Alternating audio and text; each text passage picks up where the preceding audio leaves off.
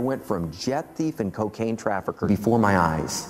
Like a clear gel came down on Shane's head and began to come down slowly. And I heard these sounds. Pop, pop, crack. And he said, I'm healed. Hallelujah. Gundarabasha. God positioned me. And all of the bone became pregnant in that room.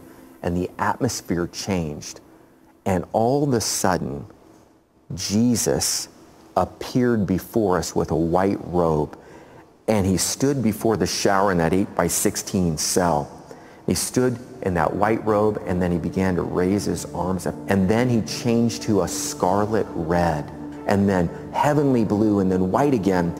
And as this happened, I was filled with the Holy Spirit and began to speak in other tongues in such clear, audible tones. And I would come out of my mouth, and all of a sudden, here's what happened. I saw a cloud on the floor in the prison cell, and the Holy Spirit said to me, test the spirits. And I looked down, I said, do you know Jesus? And when I said that, it sparked gold and platinum, and it filled the floor of the prison cell. And I stepped into this cloud of his presence. It was about 18 inches high. And as I stepped in, every time I said Jesus, it would spark gold and platinum. Jesus, gold and platinum. And as I would do that, it was like a young child playing with the father playing with the young child. I went from jet thief and cocaine trafficker to playing in the presence of a living God. I heard the words, drink from the cloud.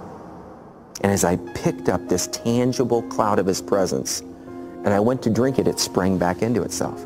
So I humbled myself further as God broke me more, and I knelt into the cloud, and I drank from the cloud 3 times, and the presence of God went down into my lungs and up into my sinuses, and I was instantly healed from sinus problems that moment.